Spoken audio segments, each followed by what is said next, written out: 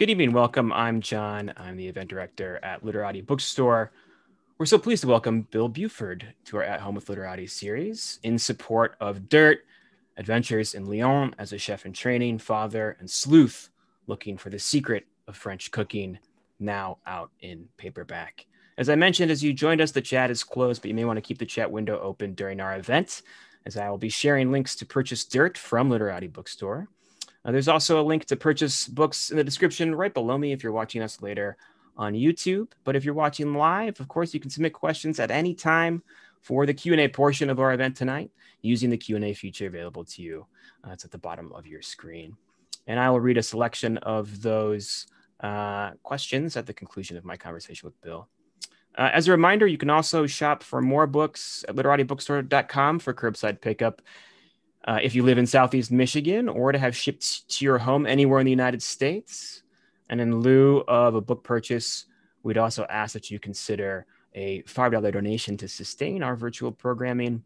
So whether you'd like to think of that as this month's or this year's or this week's subscription to our programming, you can make donations at literatibookstore.com/donation. Otherwise, we simply thank you for your attendance this evening or this morning or this afternoon, depending on where and when in the world you may be joining us from. And now I'll introduce tonight's author. Bill Buford is the author of Heat and Among the Thugs. He has received a Marshall Scholarship, a James Beard Award, and the Commune di Roma Premio Sandra Onofri for narrative reportage. For 18 years, Buford lived in England and was the founding editor of the literary magazine Granta and founding publisher of Granta Books. He moved to the United States in 1995 to join The New Yorker, where he has been the fiction editor, a staff writer, and a regular contributor. In 2008, he moved with his family to Lyon, France, and lived there for 5 years. He was born in Baton Rouge, Louisiana, educated at the University of California, Berkeley, and King's College, Cambridge, and now lives in New York City with his wife, the wine educator and writer Jessica Green, and their twin sons. He can't hear you, but he can sense it through the powers of the internet. So please join me in welcoming Bill Buford into your living rooms. Bill, thanks for joining us tonight. Thank you very much. A great pleasure and a privilege to be celebrating this is the first celebration of the paperback edition. Wonderful. Dirt. Well, it sounds like you're going to start us off with a brief reading before we chat a little bit about the book. So if you'd like to, please feel free to take it away. And I'm going to disappear momentarily, and I'll come back to talk with you after. Thank you. This is my first reading, I realize. Book, pandemic publishing being what it is. I did read the book for the audio edition. And I thought maybe it would be fun to introduce Sylvain. Sylvain was the first professional cook that I cooked with when we got to Lyon. I had a lot of trouble getting into a professional kitchen. And finally, I got into a very famous one called Le Mère Brazier. And Sylvain was then called the cuisinier. And he was sort of in charge of the running of the kitchen. And I joined him. First thing I did was I made an amuse-bouche, which was a very elaborate amuse-bouche made with some slowly stewed chicken thighs and their skins and some foie gras and a jelly on top. And meanwhile, he was really excited to meet me because I was an American. And like all French chefs, he wanted to get to America. And he was actually unusual. He was 28. Almost everyone in the kitchen was about the same age, late 20s, early 30s, because no one older would have tolerated the pay, which was bad, or the hours, which were extreme. And because no one younger would have had a prestigious enough CV to be a candidate for V&A's team. Mathieu V&A is the person who reopened this great institution, La Mère Brazier, which was the heart of what Lyonnais thought about their food and their city and their culture. And this is what I joined, was this reopening. And it was a very, very big deal. The restaurant had high ambitions. The cooks had high ambitions. They were a specific type, Michelin cooks. They had all worked at places with Michelin stars, and every one of them aspired one day to be a Michelin-starred restaurant chef on his own. Sylvain was different because although he had great rigor, I mean, he would never eat the lunch, the staff lunch. He would have an espresso. He was just always all purpose. But he also had something which I'd never seen in a chef before. Uh, this enormous, fantastic smile. When he smiled, the skin around his eyes just instantly crinkled into many folds of happiness. And there wasn't a lot of smiling in France. My wife smiles a lot and was regularly taken to task for her evidently irritating cheerfulness. Once, when we were having dinner at our local bistro, Potager, a dinner at the table at the next a diner at the next table complained, "Do you really need to smile so much?" But a restaurant kitchen is even more severe. No one smiles there, ever, except Sylvain. He leads me through different things, and I get more and more comfortable, and I realize that this is someone who's making me feel really very, very happy. And then we get around to the position of preparing the artichokes. Artichokes are very big in the Lyonnais kitchen. I thought I knew quite a lot about artichokes. I'd learned about artichokes when I lived and worked in Italy. And I'd even been to cooking school in the time that I'd been in Lyon, and was taught how to prepare my artichokes. As I say here, when we got to artichokes, I said, at least I knew how to prepare an artichoke. And this finally was a relief. Artichokes are Italian. Artichokes weren't new to me. Sylvain was astonished. Really? You can turn an artichoke? You mean cut away the leaves and carve out the heart? Yes, you can do that. Oh, yes. C'est vrai? Yes, really. I wasn't trying to prove that I was more than a novice. I wasn't trying to prove anything. I had worked in Italian restaurants at l'Institut Bocuse, which is the school I went to. I'd actually asked for an artichoke lesson just to confirm that I was basically doing the right thing. Artichokes are important in Lyon. I'd learned that early on. Sylvain conveyed that he was very impressed in that exaggerated theatrical way of a grown-up talking to a toddler, and said something about my being more schooled than he'd ever realized. He was showing me, no question, a new respect. This made me uneasy. He set up an impromptu artichoke station. He took a plastic bottle from a shelf above the sink, citric acid powder, and shook some of it into a large bowl of water. He fetched a crate, and we got to work. I can't remember what I did. If I try to conjure up my effort, an image comes to mind, but it is of a perfectly turned artichoke. 2 to 3 inches of the stem, gently curved, the heart smoothly symmetrical, looking like a flower. I genuinely felt that I had achieved what I'd intended to do. I hadn't known that it was a failure until I showed it to Sylvain. What I did at the time was this. I made him cry.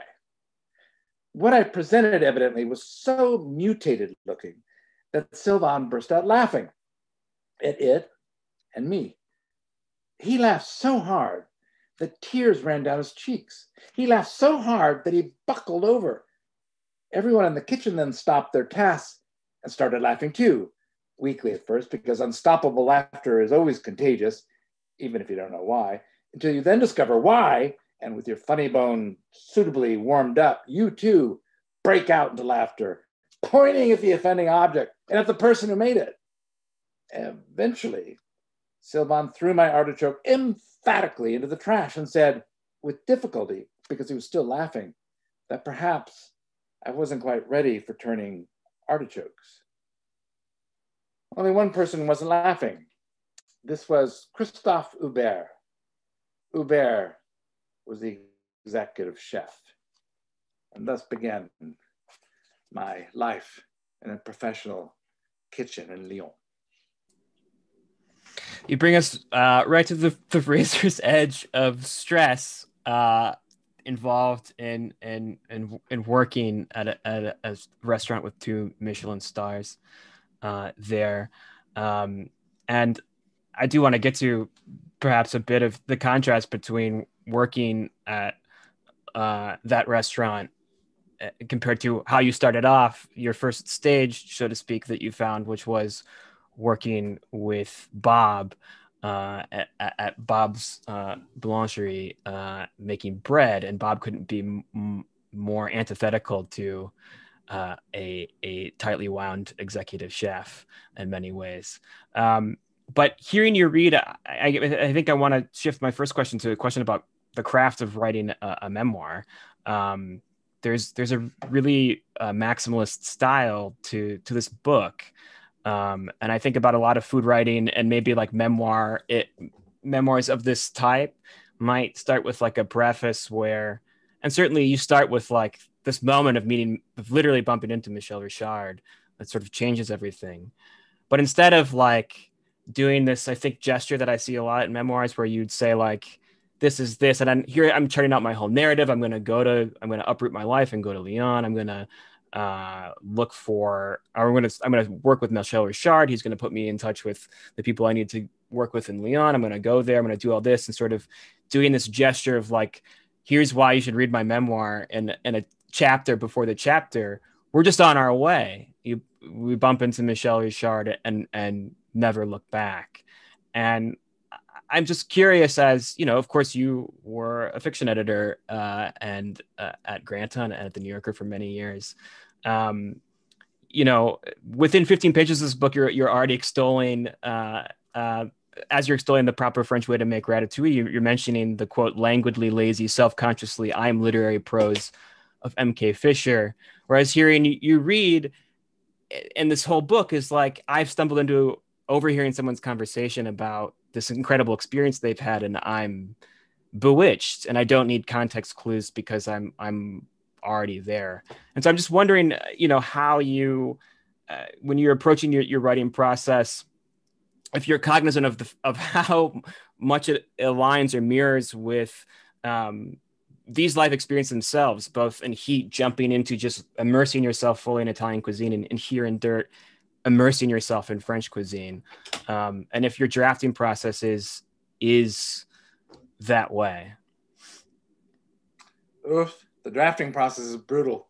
But thank you. Those are very sweet things. And as you're talking, I've never heard my writing described as maximalist, which is wonderful. And this is the day that PBS is showing its Ken Burns Hemingway series. Yeah. I like Hemingway, but I thought, you know, his writing is pretty mannered, simple. And I benefited from living in England for 20 years and running a literary magazine there. And I love the English relish of, you know, verbiage. But I also regard, I think what I got attracted to writing about this stuff was in a little bit like a travel writer, an old-fashioned travel writer would get excited about going to a place, and you go to a place where no one's been, the best kind, I think, and you come back with a story. It's also true of newspaper reporting, but you come back with a story that nobody's heard. So it's a big part of this is the story of this world. I love the stories. I love the story of Michel Richard. I love broken-hearted, weird, angry Sylvain, who, you know, became his dearest person and my protector, and then just turned into this. Oh, he turned into a crazy person at one point. At one point, and this is one of his more mild things, I'd broken off the stems of the artichokes rather than whatever else I was meant to do. I can't remember. I think I wasn't meant to touch those artichokes, and I've done the wrong one. And so he kind of cornered me in this wall with a big box of artichokes between me and him, and then took every artichoke that I'd taken the stem off and just smashed it against the wall. Smashed it against the wall. You know, it made a green, and that green, you could tell that was what he was imagining he would like to do to my head. I mean, these are really kind of complicated people, and they're full of stories. And I write this stuff for a lot of reasons. Mainly I write it because I feel I have a story to tell, and it's not one that other people have had. I got a really fundamental storyteller impulse. And that probably comes from, you know, the training I was doing as running a literary magazine that did a lot of narrative journalism. I mean, among the thugs, I'm thinking of this because Mario Vargas Llosa is on the Hemingway episode tonight, or one of them. And Mario is a friend, but he was a friend when I was in London. And when I was living in England, the football crowd trouble, hooliganism was a very big problem. And everybody had their theories, and the newspapers would glorify them or be repulsed. And I remember I came from a Manchester United Chelsea match, and I'd come upstairs because I'd been invited to dinner at Mario's home, and there was an historian, and it was a very literary dinner. And then I managed to start talking about, I was still unwashed, and I'd start talking about my day. Riding in Fulham with Manchester United fans being chased by Chelsea fans, and everyone just froze, and they didn't say anything. And it was a very primary storytelling. It was so primary that it took me a long time to start writing, because I thought, why didn't we need to write when I could tell everybody this story? But I think it's a very important impulse to narrative writing, is knowing you have a story to tell. Yeah, and I think that's what comes across, as well as just like the style. I don't want to say like conversational style. I feel like that can have connotations, say, but it just, you feel swept up in this, and it feels much more like storytelling than, memoir gives you the sense of like weight and reflection, and it's much more like you are telling these stories, and doing this sleuthing, as the subtitle attests. One thing I wanted to ask you about, and maybe this will get us into a little bit of the meat of the book, or maybe it won't, but is thinking about French training, and what that means. And one of the things that strikes me early on in this book is you run into Dan Barber, who's started Blue Hill in Manhattan, and of course Blue Hill at Stone Barn in Tarrytown. And you ask him about, he has heard of your French project as you're working with Michel Richard, and you're thinking about taking this plunge into official French training. And he tells you French training, he declared, nothing more important. And in my small way, I, in an insane spot of luck, had the chance to eat at Blue Hill at Stone Barns, because a friend of mine who I met in Ann Arbor got married there.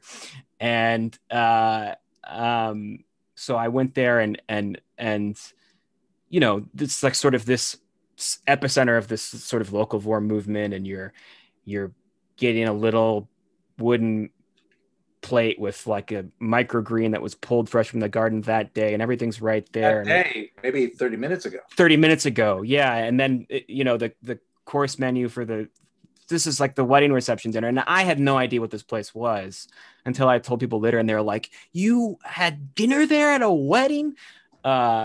Yeah, like today's farm fresh egg was one of the courses, and it was, of course, the best egg I've ever had in my entire life. But for whatever reason, that inflected my view of what this movement was, this farm to table movement, whatever you want to call it, for a long time. But I never associated it, or wouldn't ever think to associate it with French cuisine, which to like a dilettante like me meant like beef and heavy gravy or something like that, right? So that would be my reception of it. And as well, you meet all these people who in the book, who are telling you that Lyon is this gastronomic, capital. You write, Dorothy Hamilton tells you it's the gastronomic capital of the world. And you say, yes, I heard that too. She could have been talking to my toddlers. When you're talking to another French chef who's trying to tell you about Lyon, about as being the mares of cuisine, the mothers of cuisine. And so even for you, for someone for whom French cooking prefigured in all of was always sort of in the back of your mind as you were experiencing what would become heat and everything else. I'm just curious about this disconnect we might have between French cuisine as being disconnected from what we now understand cuisine to be. Whereas we learn in the book, the Lyonnais have been doing this sort of quote unquote locavore stuff all along. I mean, one of the secrets is just that eats all that cuisine is from right around them. So I'm just curious about like, your sort of not ignorance, but sort of self-deprecating lacuna about what Lyon represents in cuisine, and also and how that led to your desire to explore it, and also like why is there that disconnect for us, to you as someone who's written about it and lived there, between what French cuisine is for someone like me? I just think of like stuffed shirts and all this, you know, production, whereas it really is through this memoir we want a reader really learns how tethered it is to still enduringly to all of cuisine. Uh, we think about it outside of France and how it's thought about in France. They're really, really very different. And part of that, I think, is because the French themselves are so standoffish, and when you mispronounce their words, they have to correct you. And French chefs, if you ever look at a picture of French chefs, they're always like this. I mean, they're always like this, always like that. And like even a family picture, they go like that. It's like, don't get near me, I'm protected. Dan was my first glimpse, because Dan was like, if anything, maybe he'd be influenced by Italy and this kind of like the simple cooking with the simple ingredients. And the fact that he said, if you want to be a good cook, you have to be French trained, it came as a complete surprise. Also, this was a party that was given because somebody had, Dorothy Hamilton, in fact, had won this big white truffle at an auction. And so she invited everybody around to come to Cesare's place. I'm forgetting his last name right now. Cesare Casale, where he was gonna make this truffle for him. So it was a very Italian occasion. And here was Dan wearing a beret and looking like just ridiculously French. But he's right. I went to France thinking, well, French cooking is all over. And at that time, everyone was talking about Spanish cooking, and then it was something else happening in the Nordic countries. And somehow that message hadn't reached the French. They were uncritically, enthusiastically embracing their cuisine as the cuisine. But what you do get out of it is the training, and the training is pretty interesting. It's basically 400 years. At some point, I would say, like, I could date it, 1651, when there was a book that was published, which was like a declaration of French cooking. But for like, whatever, like 350 years, or nearly 400 years, the French have seen cooking as essential to their identity. And they have thought every generation really long and hard about how to prepare every dish, how to prepare it perfectly, what the variations are. I mean, I was just looking, I think I've got it right here. I'm writing a piece for the New Yorker this week on poaching eggs in red wine. And I got this very typical but perfectly ridiculous book. I think it's published in 1907 or something like that, which is the 250 ways of cooking an egg. And the French will expect you to know the 250 ways of cooking an egg. And there are, when you come to the potato, there might be 500 ways of cooking, and they will expect you to know the 500 ways. And this is 4 centuries of obsessiveness. And the result is, if you go there and you can kind of survive in it, you learn skills. You just learn skills. And the heart of what you're learning, and it's what the heart of the whole kitchen training is you learn skills that will allow you to go to any kitchen, any French kitchen anywhere, and not embarrass yourself and be able to fit in. And it's really so that all these poor workers can be exploited for somebody else. But the result is you learn real skills. I had no idea what Lyon was or what it represented, except that people talked about it as the gastronomic capital of the world, which I thought was perfectly ridiculous. But you're absolutely right. I was amazed at, basically, it's cooking where, no food would be more than a day's journey away by foot or horse or cart. And so you would get the chickens from Brest. I mean, it's 40 miles. You'd get the pigs from the south. You'd get the amazing cheeses from the mountains. You'd get these amazing fish it's the heart of the Lyon cooking from like 5 miles away. And that cooking has been fashioned. You can go all the way back to Rabelais, and you see references to dishes that they serve now. Rabelais was a 1500s, 1535, 1545. And these preparations were established then. And that's just, it's really, on the whole, good, simple, often very fair priced cooking that comes from the area all right around it. And they've been making food like that more or less since, for centuries. Yeah. It's really very Italian in many respects. They don't know how to make pasta. But apart from that, you talk about that. You talk about the Catherine de Medici myth. This sense that this French cuisine is derived from Italian cuisine. Of course, there's a lot of apocrypha in there, but when you mentioned that early on, French person, yeah, telling a French person that his cuisine has been invented by Italians, and they go ballistic. Not everybody. My neighbor's wife, she said, "Yeah, I can get that." Whereas her husband said, "Absolutely not. The people who give us pizza, what are you talking about? No, absolutely not." They can go. I mean, that's a button to push. And I'm looking forward to this book appearing. I'm sure I'm going to get attacked, and all my mistakes will be glaringly displayed on the open. But my book is being published in France in October, I think, and several of the people I kind of make fun of in the book are prominent figures, and I know they're going to come after me. But in a nutshell, Italy had a Renaissance. We know, they got these, great works of art, great paintings, great sculptures, great architecture. This whole sort of rebirth literature also included the kitchen. And what they did in the kitchen is nothing like what they make now, but what they did in the kitchen was magnificent. And that's what the French wanted, along with everything else that Italy was doing then. The French wanted Italy so much they kept crossing the Alps to try to conquer it. And in fact, Catherine de Medici is made fun of as the person who brought Italian cooking to France. But the person who brought her to France was her father-in-law, the King of France, because he married her to his son because he wanted Italy. So when you're there, and Lyon was at one time very, very Italian, it's like duh. And the only reason why it's even an issue is because the French are so chauvinistic. It's like my neighbor saying, "You mean the people give us pizza? What? They invented French cooking?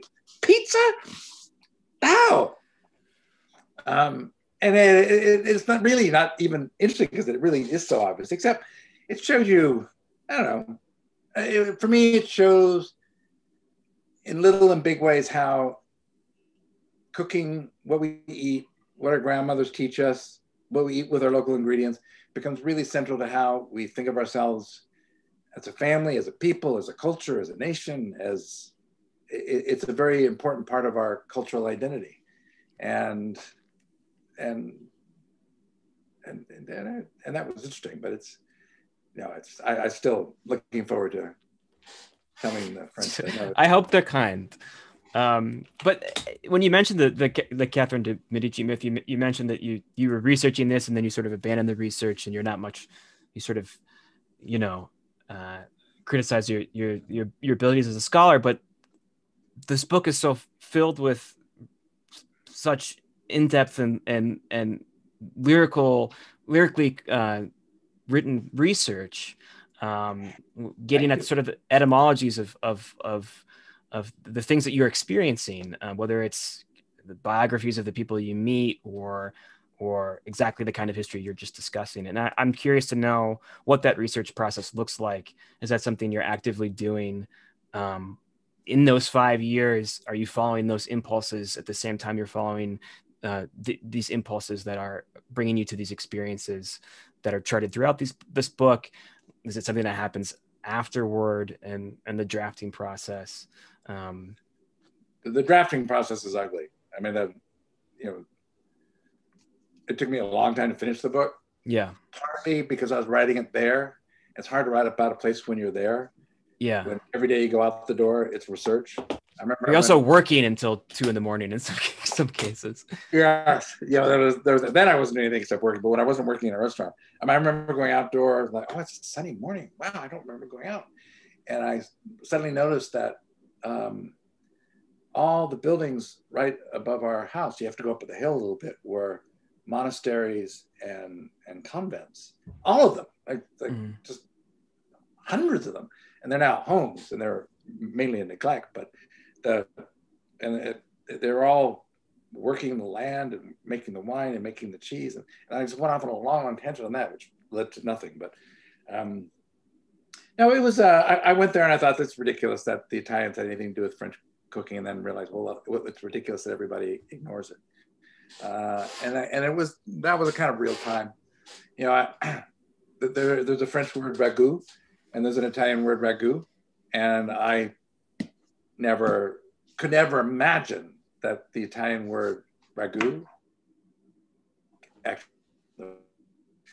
and that for me was a little pivot point where Italy had kind of ceded its dominance, and French cooking really was taking over. But that was all real. I was like thinking, it's like an Italian ragout. Oh no, I need to make it like a French ragout. And then it led to a whole deep dive. I go a little deep. It's why I took the book. Oh, when I turned in the book, finally, it was, I have a picture. It wasn't pretty. And I took it to my publisher, a dear man, very close friend, beloved Sonny Mehta. And I finally turned the book in, and I turned it. He took the longest time just staring at the. And he said, "What the fuck am I going to do with this?"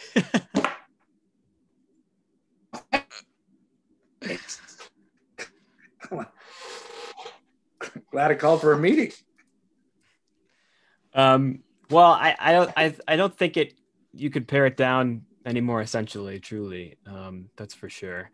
I think I just have one more, of course. I think I just have one more question for you, and then I encourage our viewers to please submit any questions you have for Bill, and I'll ask them in our last 15 minutes or so. I think that we talked a little bit before we went live that I think one of the most fascinating points of this book is the contrast between the experiences you have at a Michelin twice over starred restaurant and the experiences that you had with a baker known mysteriously as Bob, who couldn't be more different than an executive chef at a powerhouse restaurant. And I'm wondering if you could talk about Bob and what you learned there, and how that kind of forms, at least on the cuisine thread of this book, kind of a heart of Lyonnais cuisine and food culture in general. Bob is probably why the book is called Dirt. And Bob, I went to Bob when I'd been rejected by, well, either I was rejected by everyone I asked to work for, or they didn't work out. I mean, I did have a couple of references and introductions, but they didn't work out. So we were there without anything. And I went down and asked him if he could teach me how to make his bread. And he knew me enough to know that I didn't come to Lyon to hang out in his just disgustingly filthy bakery, boulangerie. I mean, just there's a YouTube clip from a film that I made with the BBC. I think it's called Baking Bread in Lyon. But the heart of it is just the filth of the place, and then Bob's pulling loaves out at the last second, and then he something blows his nose right into the bread, and it's just like, don't do it. Aye! He did it. He in the wintertime, he really, I describe him as he had this jolly bearded look, which was, I describe as sort of a genetic intercross of Fred Flintstone and Jackie Gleason. Would be me. It's and he had the lovely appearance of an old mattress. And he had the same sweater that he would change. I remember doing bread deliveries. I was astonished because when I came back, the whole car is full of so much flour that I was wiping flour out of my ear for the rest of the day. But he believes in the beauty of bread that's properly made. That's not the hard part, but bread that comes from ingredients that haven't been ruined by modern life. And that's not organic, and that's not biodynamic. That's something so much more basic. It's like comes from soil that hasn't been ruined by modern life. And it comes from soils where people have been growing their grains to feed themselves since there were people eating grains. And there was something to his bread which was absolutely unmistakable. And I make the point, like when Frederick finally learned to love it, my son Frederick, he made a habit of breaking it open and smashing his face into the bread and smelling it. It wasn't even just smelled it. And it became a touchstone. So when we got bread on Wednesday, which is when Bob was close, he would break it and go, ooh, and it would throw it down. And when I finally found some bread on a trip, like a last trip that I came after the family and back after the family, and I discovered this bread, and I then traced the bread to the miller, and then the miller took me to his people, and he took me to his factory, and he liked his flour from all the places where Bob grew his, and especially liked the volcanic soil, and I brought some of his bread back, and I made some bread, and the first thing I did when I got home was Frederick would break it up, and he'd stick his nose through it. He recognized it. It's mainly a bread that's respected as a expression of a plant, and it needs to be fresh, and you need to use the flour within a couple weeks of its being milled, and principally though it comes from a plot of earth where the earth expresses itself in the plant, and that's just unmistakable. And it was a life lesson, and a glimpse into what's really good about French cooking isn't the cooking so much as like the stuff, these cheeses. It's insane the cheeses you can get in France. I regard it as, oh, I see you got a cat too. Mine was like, realized I hadn't fed them yet, and they were outside the door. There are like 2,500 different kinds of cheeses in France. And they all have these unique properties. They're all made in the same ways, but they all come from milk. And it's almost like they're holding on to it because these are like unique expressions of one place and not another. And that's, one kind of grass and not another, one kind of earth and not another. And there's poetry in that. There's something, yes, it ties into our climate issues and our modernity issues and pesticides and all those things, but in some fundamental ways, like it's just here's a culture that prides itself in what its patch of earth will produce, and that's what Bob was. Right. A viewer asks, are filthy bakeries a thing in France, or was Bob's an outlier? I have never been in a place filthier than Bob's in my life. I mean, the sink. Oh, I mean, you had to make coffee, but you really don't want to put your hand in there. You just don't. And the couche, which is what they wrap, when you make a baguette, you put it in like a layered towel so that it keeps its shape, but it's not going to be constrained. And they've never ever, I don't think they've ever been shaken out. They're really just, this is the place that you need yeast to make eat the sugars in flour that make for fermentation that makes your bread all.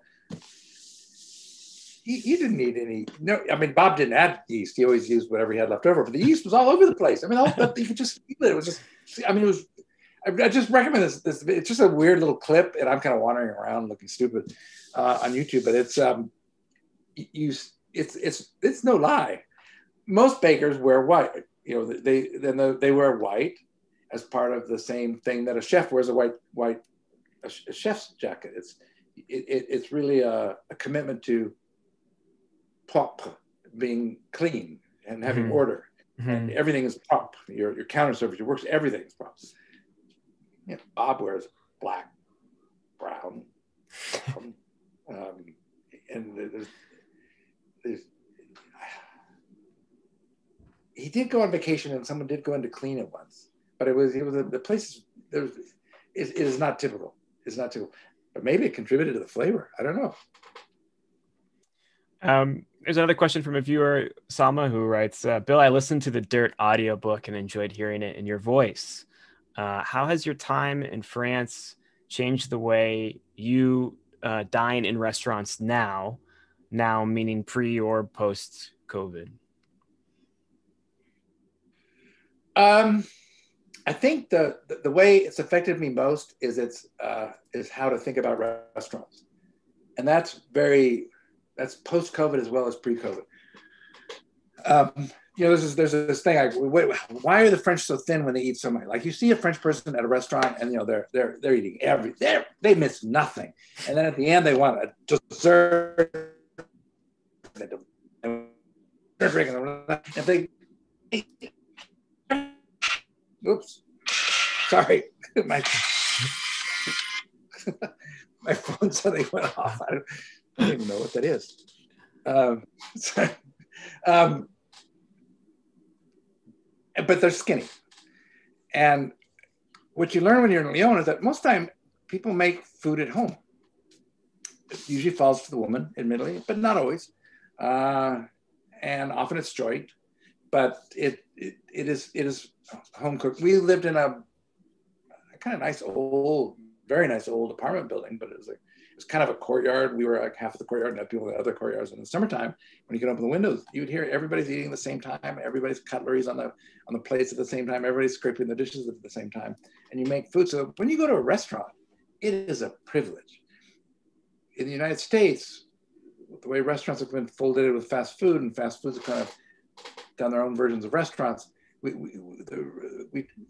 it's a convenience as much as it is a pleasure. But in Lyon, it was an absolute treat. And if you go to a restaurant, you eat everything. You would never see a French person not eat dessert. If you go to the restaurant, even if you don't eat dessert, even if you're watching your weight, even if you don't worry about the consequences of sugar, you eat everything because you are being served. Someone's done the shopping. Someone's made this food for you. Someone's going to clean up afterwards. And dining out is just this great privilege. And I hope, when things get back to normal, I hope we won't forget and going to fall back to the normal so quickly, but realize what a privilege it is to go to a restaurant. What a privilege it is to have someone cook food for you and do all that. And if you go, get the dessert. Stephanie asks, after reading your book, I have to ask, is your wife a saint? There's definitely a growing body of people who are wanting to nominate my wife for sainthood. She will be pleased by that, the question, but she won't be surprised. Yeah. I just had I had lunch with a friend this week, a Frenchman, as it happened, and he was enjoying the book, talking about how much he enjoyed the book. But he said, "Oh, that moment! Like, who is that asshole who kept you from where you almost missed the train?" And that was Michel Richard. That was a chef.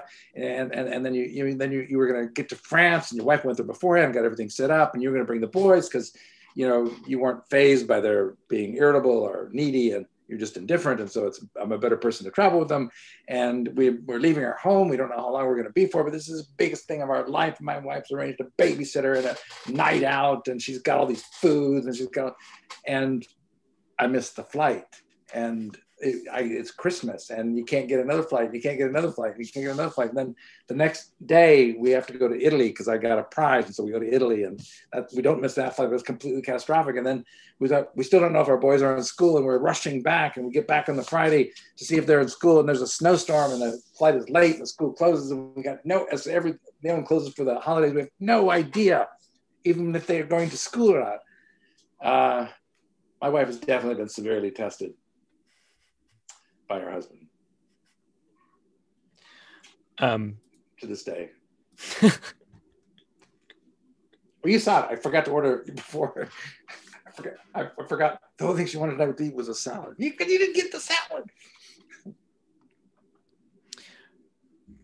Kirsten writes, what is next for you food wise? You went pretty deliberately from Italian to French cooking. Is there a next step? I don't know yet. Um, I do actually have a book about New York that I started writing when I first came here that I would like to finish, and I would like to do more. I would like to actually engage the food culture here on a really sort of nitty gritty level. Apart from that, I got this little idea of going. I was thinking about a day of going back to Lyon and working as a chef at Bouchon de Filles, which is our local bouchon, which is run by women, and it kind of inverts the model of the Mare restaurants, the Mare in Lyon, where the man was in front and collected all the money, and the woman was in the back doing all the work. This is where the women are in front doing all the money, and the man is in the kitchen. And they treat him like shit. But I might go back and. But I have to admit, I've been thinking. The first European country I went to and lived in when I first moved to Europe was Spain. I've been thinking about Spain. I like Spain, so I don't know. There might be a Mediterranean trio there. I don't know yet. Is the answer? Before that, before the Mediterranean trio. Yeah. Cecilia writes, which out of the dishes you learned in Lyon do you love the most and cook the most now?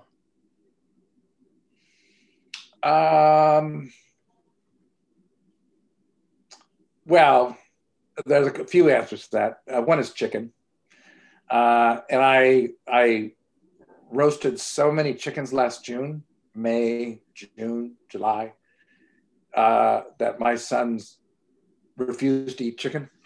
I was looking at all these different techniques and trying to arrive at the technique. And there was a breakthrough a week ago, 10 days ago, where without telling them what I was doing, I served them chicken. And George, largely indifferent, but George said, wow, it's good. Big breakthrough. But that's like from June till, where are we, March? April? I think what I've learned more than anything else is I've learned how to have fun making sauces. And there's some classic sauces which you learn, but I've learned how the sauce can be quite light.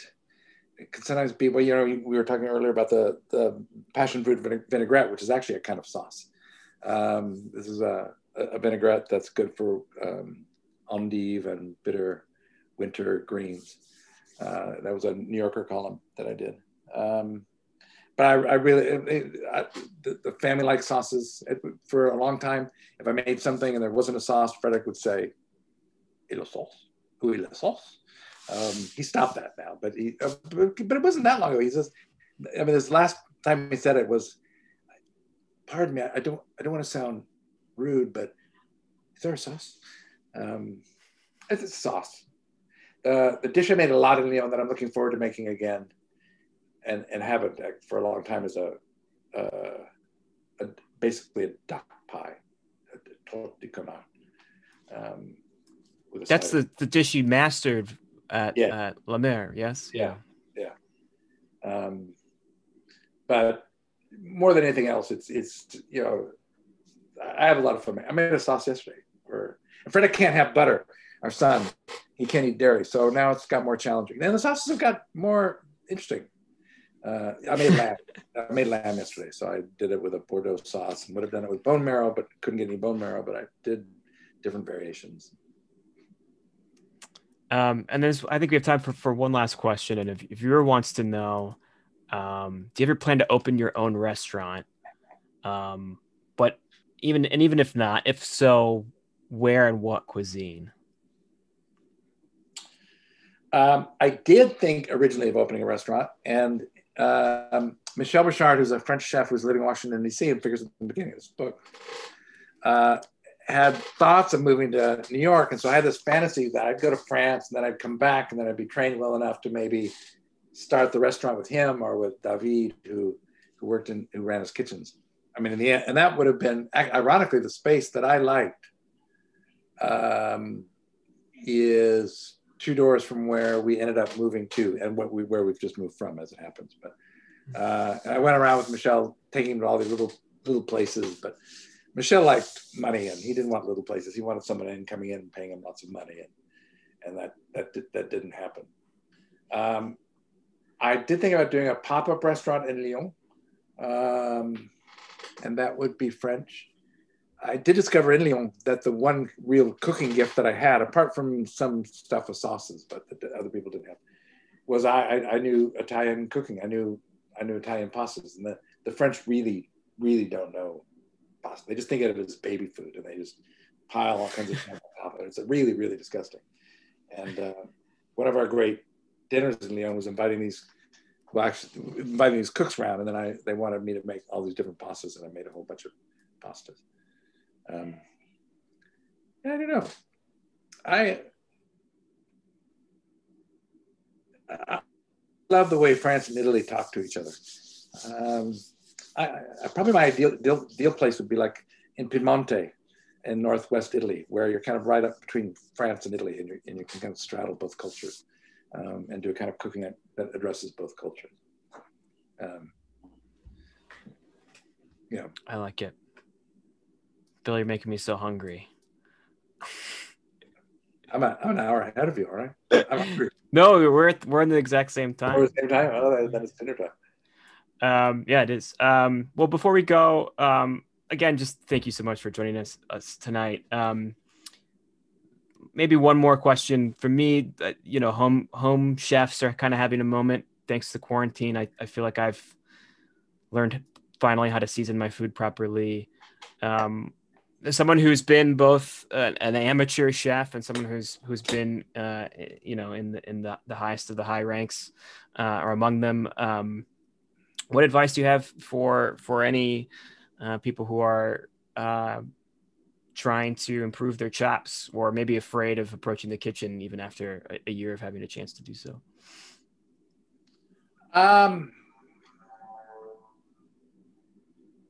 Well, if you're afraid of the kitchen, I think start simply with proteins. I mean, including just like learning how to have fun making omelets. But also, any simple protein is fun to cook, and not, whether it's a piece of chicken breast or a piece of meat or a piece of fish. And then actually, once you've got that in your saute pan, that's when you can start having fun with it. I suppose one of the big principles I came away with from Lyon was don't be afraid of acidity. And acidity, when you're like, I went to cooking school and they would say, you do this and this, and you do, pour l'acidité, and this is pour l'acidité, this is pour l'acidité, l'acidité, l'acidité. It's it's in their wines too. Like if you drink a California red wine, it's like got lots of fruit and alcohol and energy. And boo. Remember there was a place that used to sell big California wines. My wife and I were there at the bar, and then these stockbrokers came in with all the, all the clothes and stuff like that. They have to knock back some big California cab. They go, bah! They go, bah! But a French wine, at its best, is combining fruit and acidity, and the food is the same thing. And my boys came away with a love for vinegar. And I remember when we left for France, they'd smell my cooking with vinegar, and they go, ew! And when they came, now they say, oh, I smell vinegar. What's for dinner? And just mixing vinegar with fruit, taste something, does it need a little bite? So if you make that little protein in your pan, you can make a really simple sauce by pouring a bit of wine in there and let it blah, blah, blah. And you can throw some garlic, you can throw some mushrooms in, and then you taste it. You can maybe whip in some mustard and taste it, maybe a tiny bit of vinegar. And then you have a thing that's kind of made with the juices of the protein that you've made. And the great thing about sauces in the French tradition is they're really made to enhance the protein. They're at the service of the protein. And they're a nice joyful element in our cooking. That's great. No, that's truly what I've discovered too, is experimenting, something I was afraid of doing, and then it becomes really easy once you get started. Bill, thank you so much for joining us at Home with Literati. I think we've thoroughly whetted everyone's appetites, and we can send them off to dinner now. I hope we can have you in the store sometime soon for the next book. But until then, please stay safe and be well. And we'll see you when we can host you in the store. And to all of our viewers, thank you so much for joining us as well. And you can buy Dirt in paperback at the link in the chat, or if you're watching us later on YouTube, it's right in the description below. And we look forward to seeing you at the next event. So take care all and have a great night. Thank you very much. Really a great pleasure. And I'm looking forward to seeing you in your bookshop. Thank you. Take care. All Good night, everybody. Thank you. Have a good night.